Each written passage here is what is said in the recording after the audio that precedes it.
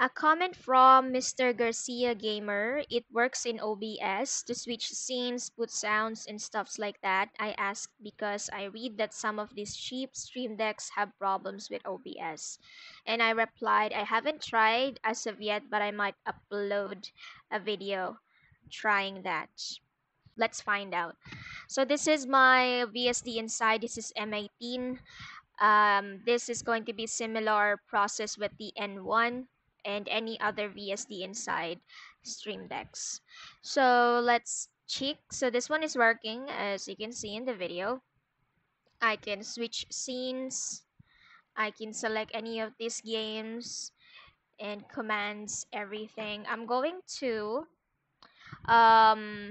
create another scene because there's like scenes here that I've created before. So this feature right here is available in Elgato devices, Elgato Stream Deck. So I tried it on my VSD Inside and it works. Look at that. It's a screensaver type of thing.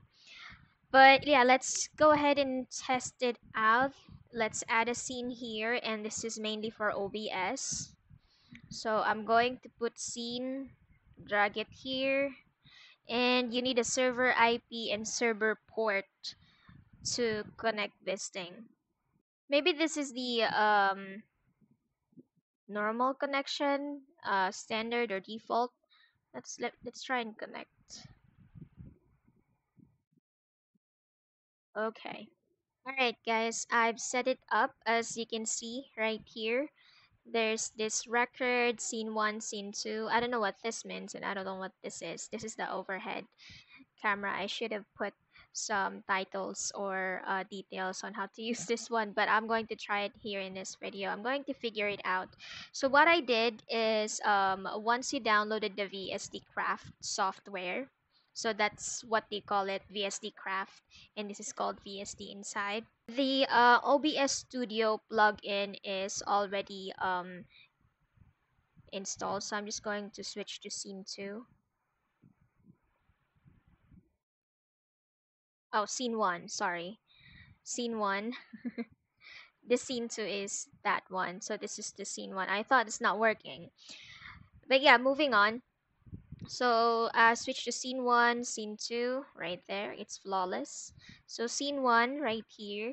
So it's already installed, the OBS Studio plugin. You don't have to go to their website and download the OBS Studio plugin. It's already installed, and then you just have to drag things here. For example, record, drag it here, and then as you can see, or as you'll notice if you bought this one, it says here connected to OBS or disconnected.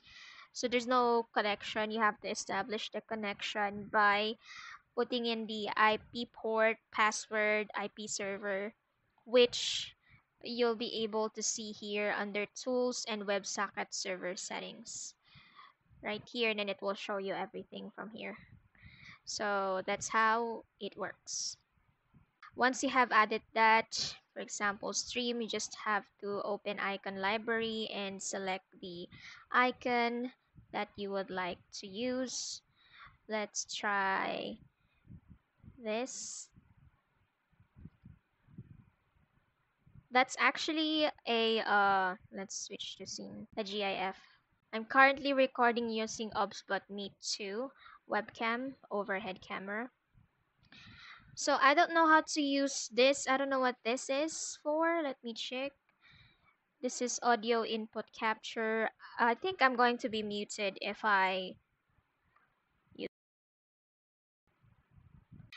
You can see here at this part of my OBS right here.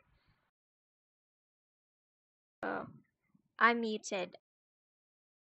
Speak, I can't speak if I'm using this. How about this? This is the desktop audio.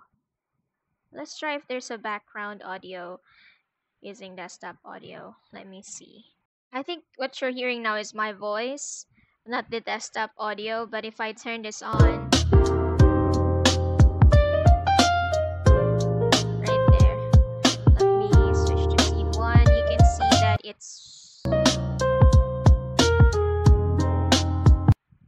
You can see that it's muting the sound.